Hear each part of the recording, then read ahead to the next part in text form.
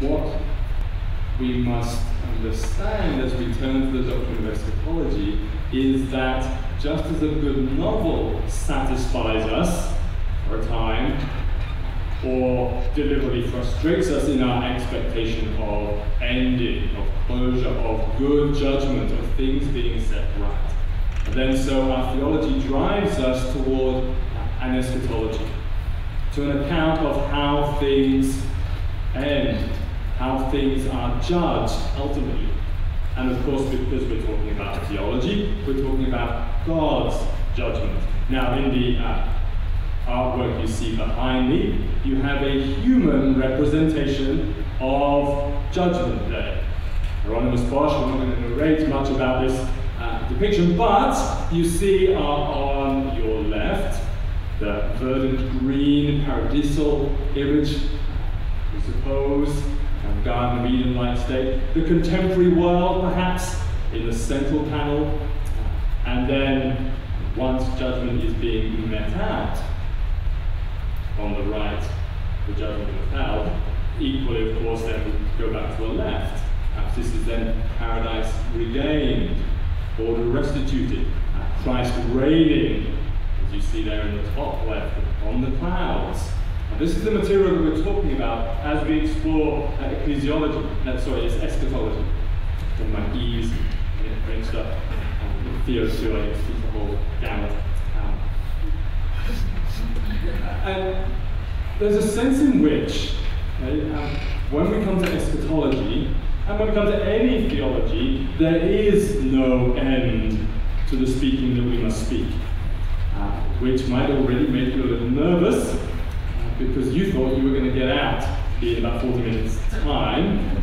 But the theological task is not wrapped up until when? Until the day of the Lord, until Jesus comes. And I am convinced that Jesus may return even within this 40 minutes. And yet if he does not, the theological task continues. I should, as a theologian, keep talking and talking and talking until I die. This is why some of the best, or perhaps again, this is why some of the best theological, systematic theologies out there never got finished. The authors died. I'm not wishing death upon Wayne Grudem or anything like that. I'm just saying that there's a sense in which the completeness that we give to theology is always an artifice. It's important that we make those closures, but it's closure in view of the fact that full, ultimate disclosure comes from God's unveiling, God's judgment. And just as we see just outside weather-wise that heavens have opened, that we hope and look in Scripture to see heaven opened to understand what eschatology, what judgment, what the end may be about. And we do so with anticipation, eagerly. We are told that we are waiting for and hastening the coming of the day of God, the day of the Lord, the day, in New Testament terms, of Jesus Christ. That's 2 Peter 3:12. We're hoping that the salvation that God has begun in us will be brought to completion. We are working out our salvation until that day. So we have that forward orientation. Nevertheless, this is a question about what is the kingdom of God. It's not just individual salvation, as we've been hearing in the doctrine of the church and the spiritual formation. It's about community. What is the kingdom of God? God coming as king to judge. Judgment is a kingly office. So when we say kingdom of God, we're not just talking about a constitutional arrangement so that we could suppose our churches might come approximate to the kingdom of God by having the right form of church government. No, they approximate to the kingdom of God in that there is government, in there is judgment, that we are continually judging and also forgiving one another. So the kingdom of God is not an institutional, constitutional form, but a hope in God's consistent judgment, and ultimately his final judgment that will wrap all things up. And so I want to highlight a few things for you as we think about eschatology. The first thing to say is that when we talk about eschatology, we must say that it is inaugurated. It has begun. The other ways to describe this theologically, there is an already to our eschatology, as well as, on the other hand, a not yet. And understanding this is important. The biblical scholar and theologian Oscar Cullmann talked about this in terms of an analogy of D-Day and VE Day. Now, he was European, perhaps I should say VJ Day, yeah, but the sense in which on D-Day, okay, as the Allied forces invaded Europe with overwhelming force, that was the end of the war for all intents and purposes for the Nazi Axis powers. It was not, as a matter of fact, the last day of the war, the last day of conflict. But that a judgment could be made militarily, this defeat of Hitler and his powers is certain from now on in. It is wrapped up on VE Day. There's a certainty about the eschatology that we live in already, that nevertheless has not yet been wrapped up. There are still questions, imaginations, understandings we play with. There's another sense in which we may divide up our thinking about eschatology, not just that it is inaugurated, so there is an already and a not yet, but also eschatology can mean that which applies to me personally, but equally, eschatology can have a cosmic purview. It is general, it applies to all of reality. And it's important that we understand both those elements as we think through eschatology together. And the big way of asking this question is eschatology then good news? Is it good news? And for it to be good, I want to commend you to be good, but I want to focus on the news element. In what sense is eschatology news? I mean, if you get news today that someone really dear to you has fallen gravely ill, you act upon that news. If you hear news today that someone really dear to you has won the lottery and wants to celebrate, you act on that, you get close to them, to enjoy the party.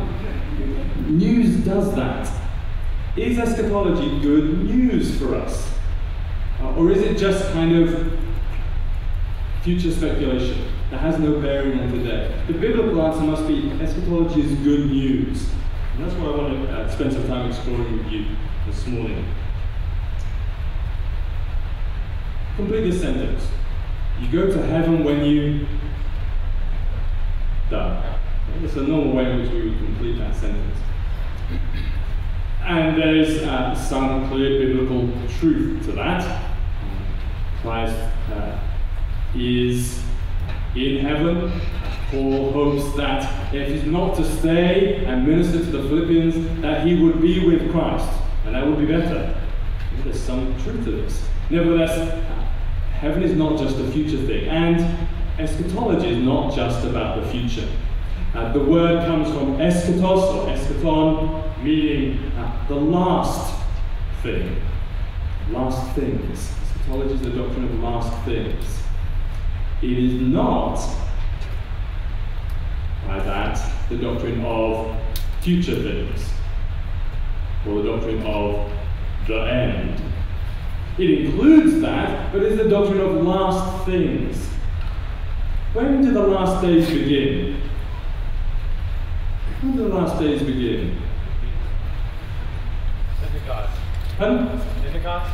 Pentecost could be, yes. In these last days. Okay? Peter quoting Joel, but adding right at the beginning, in these last days, in this eschatological age. Okay? We might say, with having read Malachi, when the Lord comes. When does the Lord come? In the incarnation. In the ministry of Jesus Christ. The kingdom of heaven is at hand. The kingdom of heaven is near. The kingdom of heaven is inaugurated in Jesus' ministry. This is the beginning of eschatology. You have been living in the eschatological age the whole of your life. You may not have been part of that until you became a Christian. Nevertheless, this is the reality for you and for the whole of creation who live in these last days.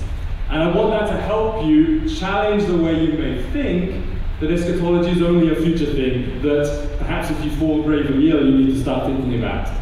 Or if you see more storm clouds than California could possibly muster in the sky, that's when you start thinking about it. No, this is a reality now.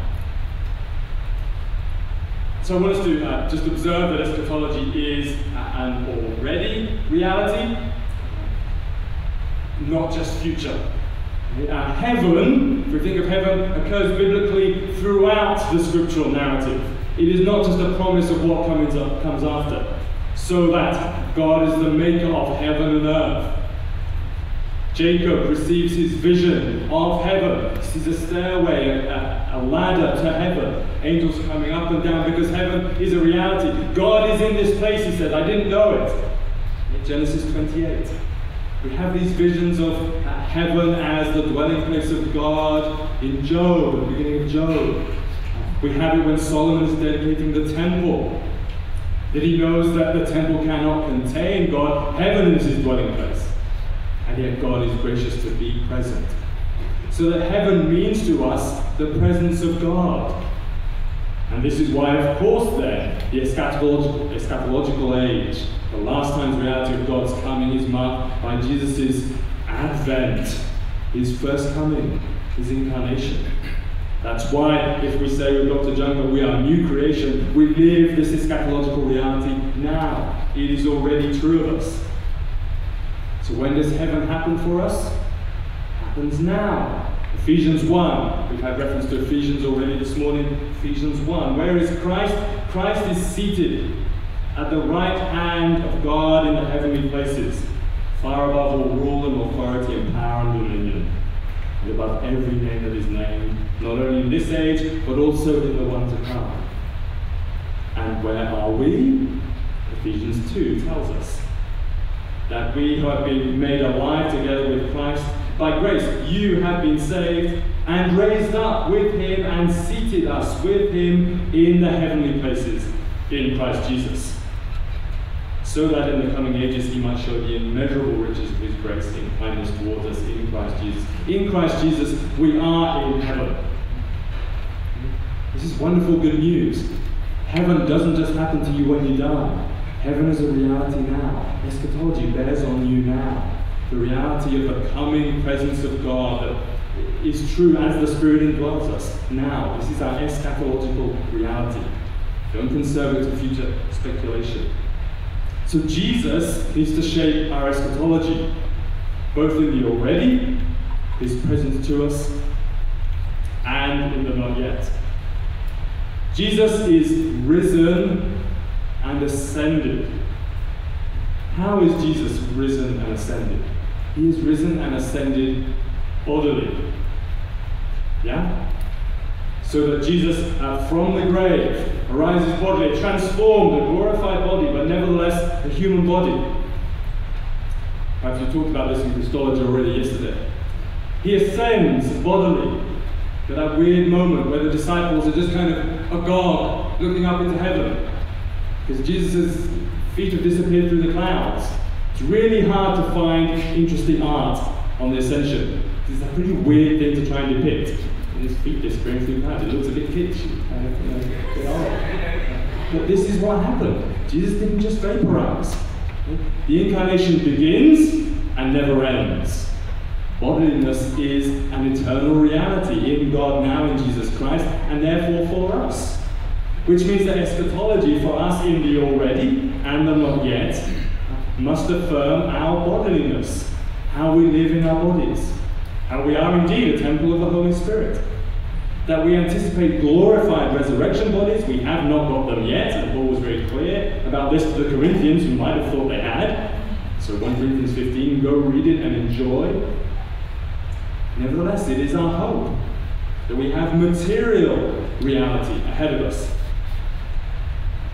Which is very interesting when you think that a lot of the popular conceptions of what heaven is like is about floating on a cloud and playing a harp, dressed in white. Not many of you have chosen to dress all in white today. I say bits of white, they're not all in white.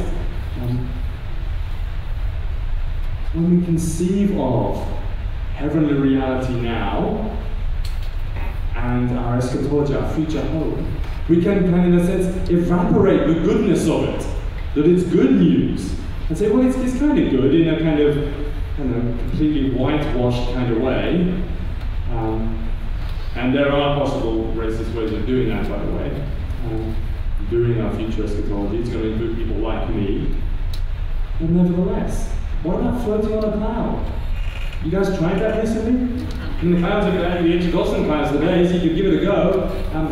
Get up in a plane, jump out, sit on the cloud, try playing a harp while you're doing that. Okay? And you won't be playing for very long. And you might get that other kind of way in which we understand heaven. Okay? A lot sooner, being with Christ on your physical day. Because bodies don't float on clouds. They just don't. And if our eschatology is built around a vision of floating on a cloud, we've got a pretty disappointing thing to look forward to. In fact, it's probably the case we're not looking forward to that at all. Playing a harp for eternity. Anyone playing a harp here? No.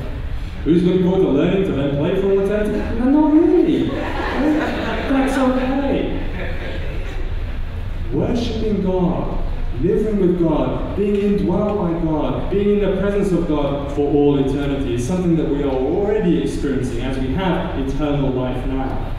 And it gives us hope that in the goodness of the life that we, by the power of the Spirit, can experience even in this fallen reality, that it will be better, not worse, or more vapid, or ethereal, or, well, I'll kind of have to get used to it. I mean, sin's both can be tiring enough. We need to understand the goodness of our materiality that is affirmed in the fact that eschatology is defined by Jesus Christ. And Jesus Christ, in the presence of the Father, is fully God, fully man, fully embodied. So our material hope of reality matches on to the way in which we should live out our discipleship now. And all those things that Dr. John was talking about in terms of hospitality and all, maps onto precisely the banquet we are going to enjoy. And so we enjoy it even now, as we are able. This, in a sense, can be thought of in terms of our citizenship. Okay, our citizenship. We know that Christ rules. One way, just before I get to this point, I'll bring up one more slide. One way to narrate visually the inauguration of the eschatology is in this kind of diptych, dual panel painting. Jesus on the cross. That is Judgment Day. The judgment of God is fulfilled in Jesus Christ. There is no more judgment apart from the judgment in Jesus Christ that is to come. And that's why it is precisely the reality that is borne out on Judgment Day in the panel on the right. They belong together. A visually important way of discerning that Jesus on the cross, and of course Jesus risen, ascended, defines what we say about Jesus in judgment. In the in-between, we still focus on the fact that we are what? We're citizens of heaven. This is what our eschatology tells us. Citizenship is important as we think through eschatology. That our citizenship is in heaven, again, is not saying you are one day going to be in heaven. It's saying that's what defines your citizenship. As you are seated with Christ, in a spiritual metaphorical sense, then you live out that citizenship now, which is precisely what the Philippians did. As Paul writes to them, they were a colony of Rome. They enjoyed Roman citizenship, or some of them did. They didn't have to travel to Rome. They didn't have to go live in Rome to have that citizenship. It was theirs for them then. Okay? Just as for me, living here, although I am a citizen, okay, of Her Majesty Queen Elizabeth II, that I belong to the United Kingdom of Great Britain and Northern Ireland. Okay, that's my belonging. Nevertheless, I can live out that citizenship here by refusing to eat Hershey's and refusing to eat Cadbury's made in the US by Hershey's, but only eat Cadbury imported from the UK. Okay, that's how one way I live out my citizenship. And yet at the same time, I don't drive on the left. Okay? Again, a shortcut to get to be with Jesus in heaven. Orange from time to time. Return that. Sorry, it's bruised now. We live out our citizenship, our heavenly citizenship now. That's the eschatological reality. Okay? I can insist on my Britishness. What this says more importantly is not actually about my Britishness at all, that I have to have a visa to be here, but rather, let's get that ugly mug off, but rather that you and I are citizens of heaven. The last day's reality is true of us now, which is why eschatology and the reality of the kingdom of heaven defines the reality of the church that we've already spoken of. So I'll move quickly on. Let me just note, as Dr. Peters would like me to, someone like Augustine, I think you guys get to read, or may have done already, some of his City of God, wonderful book.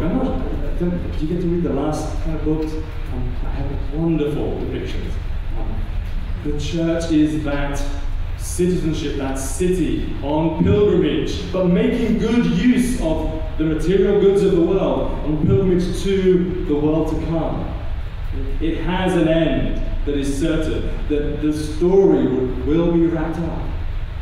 This is what eschatology tells us. And it's got wonderful stuff in there, Augustine, about the fact that being in the image of Christ when you die in a resurrection body means that you can still be male and female, which is important to at least probably more than half the room here. It's good news. In materiality, bodiless humanity is affirmed. It doesn't mean, like the Gnostics said, that Gospel of Thomas, Mary has to become like Peter and become a man. No. The goodness that we experience now, in its fallenness, is redeemed and restored, which means that eschatology, of course, in its future orientation, cannot just be about a soul floating in a vapid space. It has to be restored goodness. What is good? God's creation. Its pinnacle, humanity, and the Sabbath rest of enjoying that creation. So creation will be restored. This is what we hope for and what we live in the reality of now, so that the already of eschatology funds the way, for example, that we care about one another and, for example, how we care for creation, how we care for material goods now. Not because we are bringing about the day of the Lord. The day of the Lord that's now curiously split. This is the wonder of God's patience in his mission. That when he came, he did not come to solely exercise judgment, but he came in mercy. And as he does so, and then Jesus goes back into heaven and will come again. The day of the Lord, the judgment reality of that, is delayed. That's why, of course, the church is about mission and discipleship, that we've already heard. This is an eschatological reality, because that is the end. And that judgment day will come. So much so in the sense of how the reality of the alreadiness of eschatology shapes how we live now. And you may have questions about what that could look like. Question time at the end. Let me move to say something about the not yetness of personal eschatology. I've already referred to it. In a sense, the Old Testament hasn't got a lot to say about after-death reality personally. You go and sleep with your fathers, perhaps, or you end up in Sheol, in the pit, which is kind of shadowy and not very descriptive. There's a little late hope, Daniel, that you'll be raised from the dust and you'll shine like stars. Okay, this is resurrection stuff starting to come in. And it's in Jesus that we see this resurrection hope. That's why the Jews managed to contest resurrection in Jesus' day. The Sadducees say no, the Pharisees say yes. Jesus sides with the Pharisees. There will be resurrection. And yet resurrection is, of course, that last day reality. Wonderfully anticipated in Jesus' resurrection, but not something that you and I enjoy now. I am not in my glorified body. You look at me, fine figure of man, and say, really? It's true, I'm not.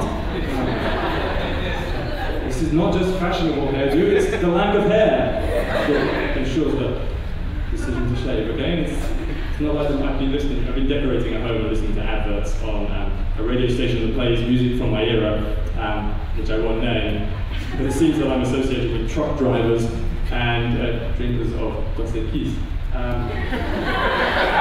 And only the most interesting man in the world was a fiction that had his hair grow thicker with age. Sorry, that was a sidetrack. Well, I suppose the point is that unlike the most interesting man in the world, we have a concrete hope of bodily restoration. Yes, we struggle in our bodies now. We experience mortality, but we will put on immortality. And yet that is a last day's reality. It is not yet come. So Paul says, in the light of that, when I die, well, of course I know my body goes to the ground and decomposes. And yet, I go to be with Christ. My soul is with Christ. And this is an account, very briefly, of the intermediate state. That where Christ is in heaven, where the souls, as depicted in Revelation, are gathered round the throne, crying out, "How long? How long, Lord, before you bring your judgment and end the suffering, the persecution, the fallen reality of the world?" We are part of that reality. When we die in Christ, we get to be with Christ. But the point is, if it's true then that we say we go to heaven when we die, because the basic, I tell my students this in my theology class, the answer in all theology classes is Jesus. Okay, we want to be with Jesus. The point is that heaven isn't where we end up. Okay? So if you think your eschatology is basically solved with I go to heaven when I die, then the Bible's got news for you. Okay? Jesus doesn't stay there. And so I'd rather stay with Jesus than hanging out in heaven. Because Jesus comes back. He comes down. And we want to be with him as he comes down. In class, I've not got time for this, we explore the classic rapture passage from 1 Thessalonians 4. When it looks to us that rapture is an upward motion. We are caught up to meet Christ in the air, in the clouds. Okay, so we think it's all about upward motion. But of course the main point of that passage, as we read it more fully, you can go away and read this up, is that Christ is coming down. And there's no indication that he's about to turn around and go anywhere else. He's coming down to earth because this is what the conquering, victorious king does in bringing his judgment. He comes into the city, and as he's approaching, the people come out to greet him in his triumphal entry. Oh, this reminds us of something, doesn't it? This reminds us that Jesus did exactly this. Paradoxically on the donkey, paradoxically ending up in the cross, but precisely that triumphal entry that gives us Palm Sunday, which the people knew how to celebrate, not because they were wanting to give us Palm Sunday in the future, but because that's just what you did. Going out to greet the conquering king, you usher him in. And so our hope is that Jesus will return, and we will usher him in. And our hope, biblically, is Jesus will physically return to material reality, to restore all things by judgment. Judgment, again, biblically for us, must be something that we experience and hope for as good news. Because I suspect, in all sorts of senses, certainly popularly in our cultural context, the word judgment is entirely negative.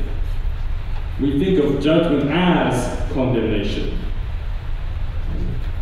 And yet judgment scripturally is, yes, about God bringing down the mighty, the arrogant, those who oppose him. Yet it is also about lifting up the poor, the weak, the fatherless, the widow, giving hope to the hungry, food to the hungry, water for those who thirst. This is the reality of judgment, setting things to right so that the good story that we live in the marred reality of creation is restored to its goodness.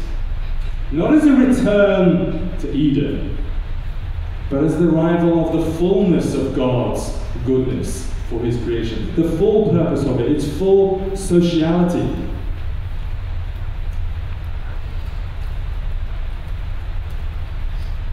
Part of how that judgment gets looked at and described can be shown in this, we'll just have a little visual break again, in this visual depiction.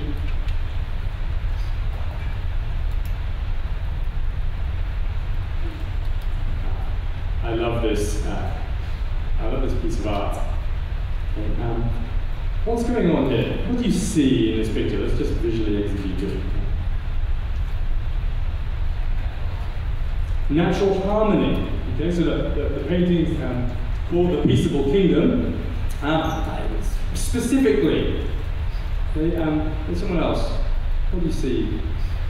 A lion. A lion and a lamb. You could guess that with your eyes closed, given that we're in a theology class. Well, a whole lot more than that, and let's just hear from Scripture again. Isaiah 11. And you just look at this picture, it's just beautiful. Isaiah 11. Okay? Verse 6. I might do this shouting up above there because it's too fun. Says I'm not tall enough, but never mind. The wolf shall dwell with the lamb. Wolf, a lamb. The leopard shall lie down with the young goat. Okay, the leopard and young goat. If someone's got the lights, this might make it clearer for us. The calf and the lion. Okay, the calf and the lion. And where are these guys? Well, the verse goes on. Calf and lion and the fattened calf together. Okay, so and it says a bit more. Okay, the calf and the lion and the fattened calf together, and a little child shall lead them. Oh, okay, there we go. A little child, calf, fattened calf, okay, and a little child shall lead them. The cow and the bear shall graze. Okay, cow, bear, and their young shall lie down together. Young cow, young bear. Okay. Isn't this wonderful? And the lion shall eat straw like the ox. Lion eating straw, ox eating straw, which means that lastly, the nursing child shall play over the hole of the cobra, and the weaned child shall put his hand on the adder's den. Okay? Let's go for nursing. Which is it? Nursing child. Well, no, yeah, nursing child. Lots of many clothes on. Okay? And the weaned child got its clothes on. Okay? Wonderful. Thank you for the lights.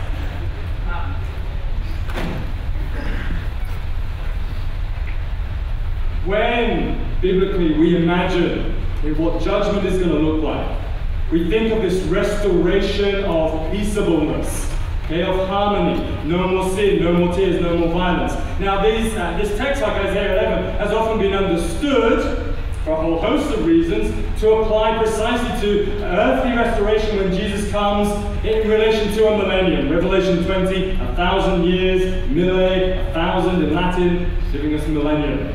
Okay? And that's why I put millennium there. Evangelicals differ over the millennium, and I'm not about to kind of unpack all that for us now, but let me say this. Wherever you stand on the millennium, you stand on the millennium as a reality of precisely what we expect, judgment.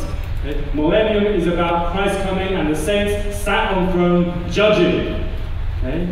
Leading up to literal, metaphorical 1,000 years to the last day of judgment. Judgment gets split, but it's still judgment on at least a pre-millennial, which is Jesus coming before the millennium, which is Biola's and Campbell's position. But what every evangelical reading of Scripture is going to affirm is that Christ is coming back materially, decisively to earth to work out God's judgment.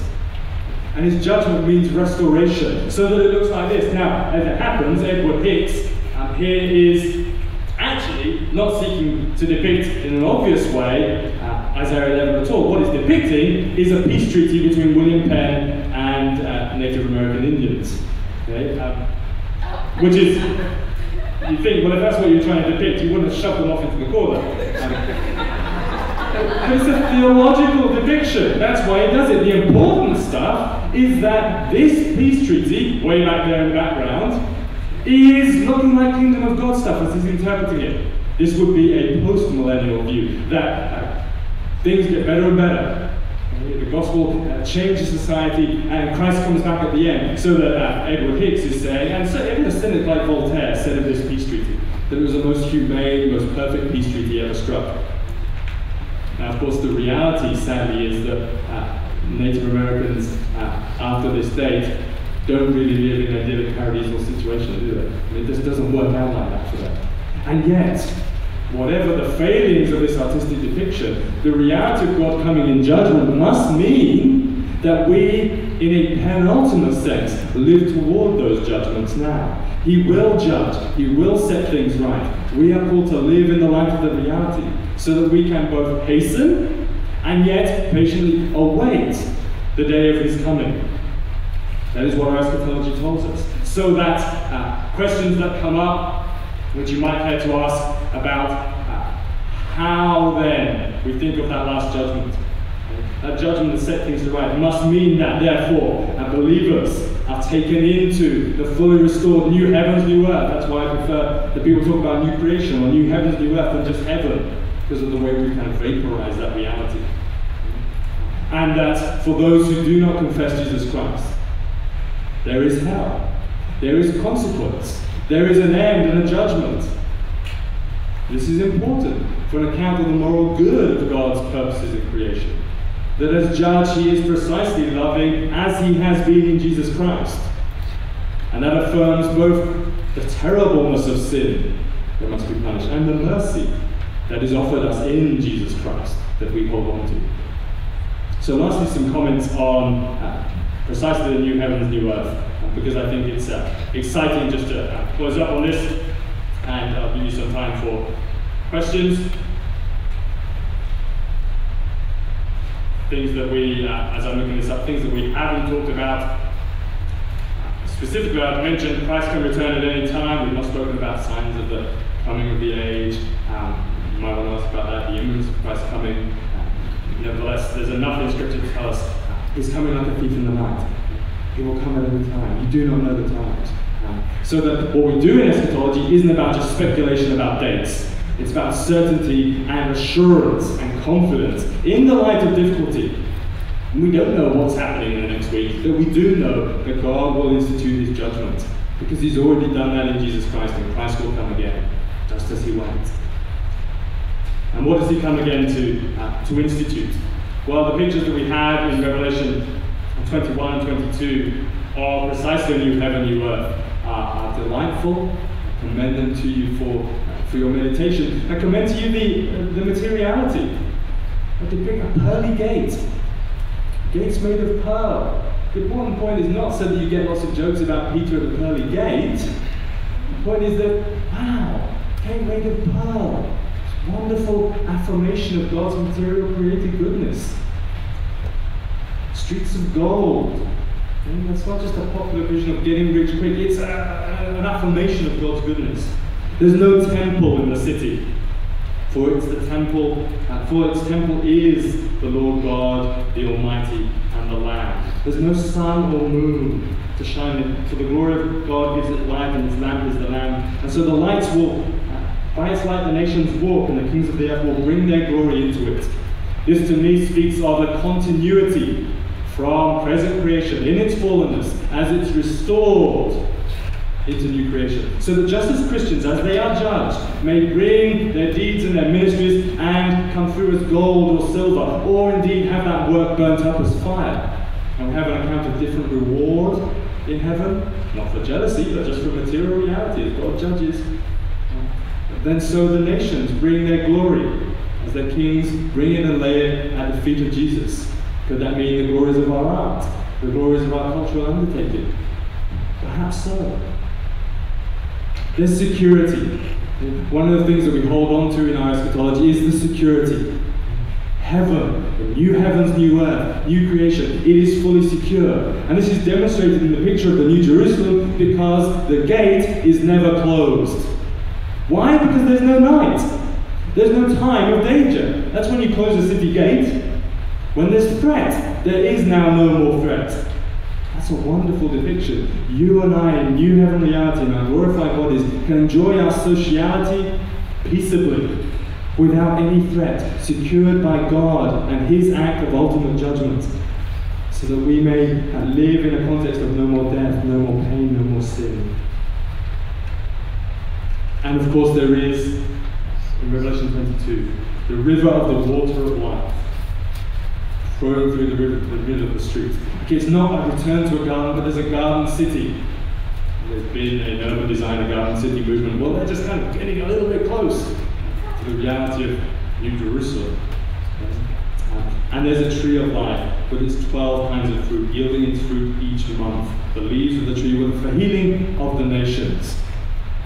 Precisely what is affirmed as the Holy Spirit indwells us and enables us, each in our own language, to understand and to live out Christian discipleship. So as the nations bring their glory, so as the nations are healed, our identities are affirmed in our own distinctiveness now, in a transformed reality, so that we can look forward to not a bland white heaven, but a multicultural, multicolored, multilingual, delightful, and yet fully socialized without the communication problems that come with Babel. We can look forward to that in the new heavens, new earth. What does that look like? Gosh, that's hard to depict. So it's a delight that God has given for us. It's circumscribed. It doesn't tell us everything. But we can look forward to this as a reality because of what we confess scripturally. That Jesus Christ will come again in judgment, and that is good news. Good news for us now, that we can live in the light of that future judgment because we already experience it in Him, and good news for our future, that we don't need to speculate and worry about dates, but can live in a full understanding of the joy of the goodness that is to come.